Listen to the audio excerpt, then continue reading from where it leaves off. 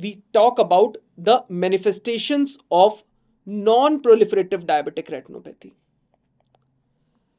They would ask that a patient, a 65-year-old patient, has come to the OPD and has been found having the diabetic retinopathy. What is the first manifestation of the non-proliferative diabetic retinopathy? So remember, whenever they are asking about the first ocular manifestation of diabetic retinopathy, the answer here is microaneurysm. Now, because of the loss of pericytes, which I told you are the supporting cells of the capillaries, we see outpouchings of the blood vessels.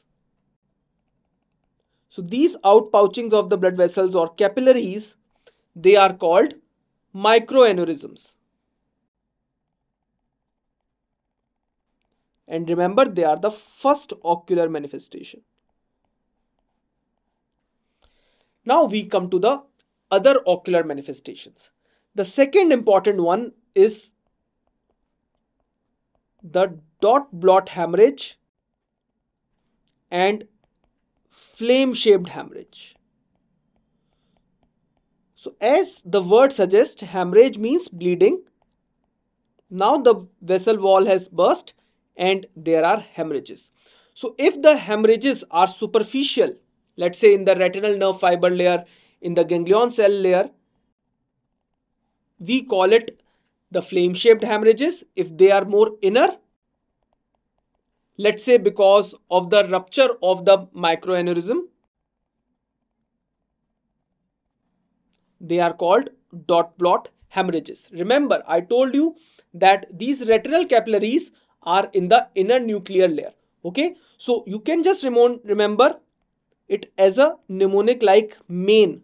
Okay, so the microaneurysms are there in the inner nuclear layer. This was a previous year question.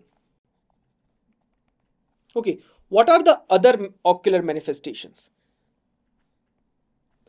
The next ocular manifestation that you should remember is the exudates.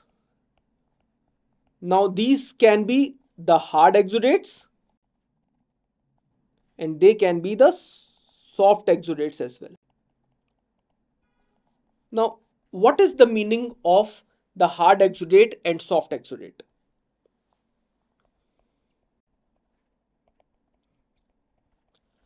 Hard exudates are more having the distinct margins and are seen in the inner layers of retina around the macula. So let's say this is my optic nerve head, this is my macula. So hard exudates are the lipofuscin deposits in the inner layers of the retina, and in contrast, soft exudates, which are also called cotton wool spots, are actually not the exudates. They are basically the retinal nerve fiber layer infarcts. Okay, they can be seen in diabetic retinopathy, they can be seen in hypertensive retinopathy, they can be seen in the central retinal venous occlusion, they can be seen in any type of vasculitis. Okay, so these are the RNFL infarcts. They are having more of a cotton type fluffy nature. Okay, so non-distinct margins are there, more around the vascular arcades. Okay, so like this, they may be your cotton wool spots or soft exudates. Remember, both hard exudates and soft exudates can be seen in the patients of diabetic retinopathy. Now, one more thing that you have to understand is that sometimes what happens is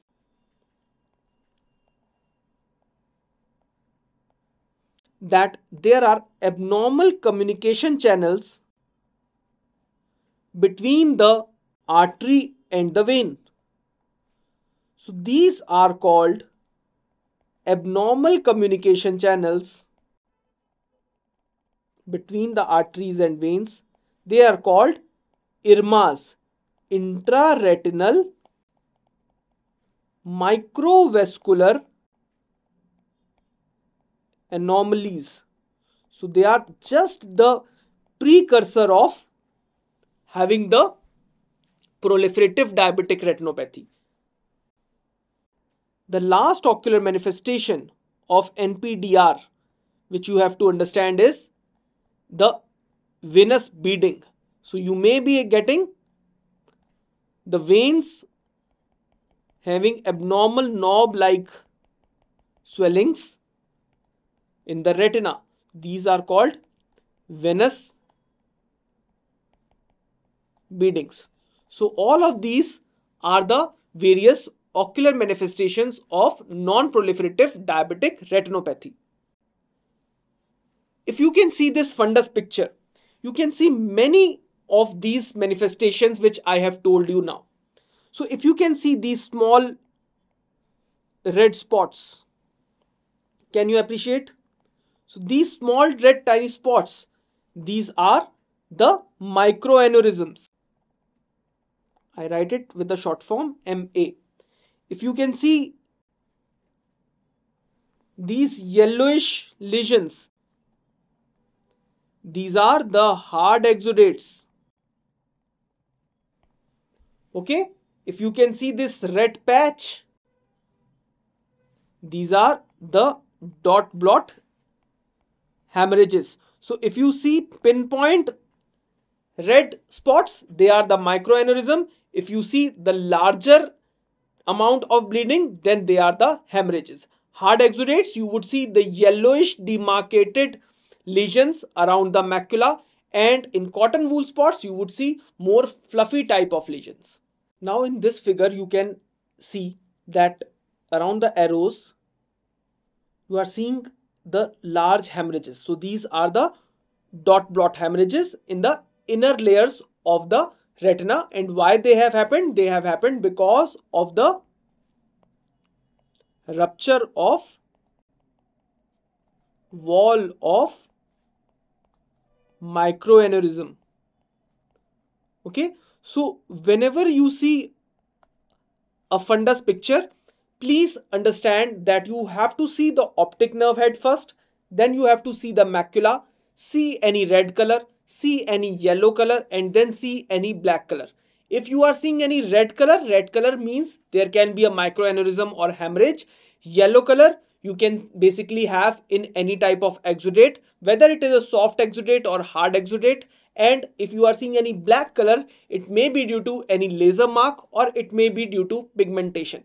And then see the options and basically correlate there. Most of the times you would be getting the answer in a moment.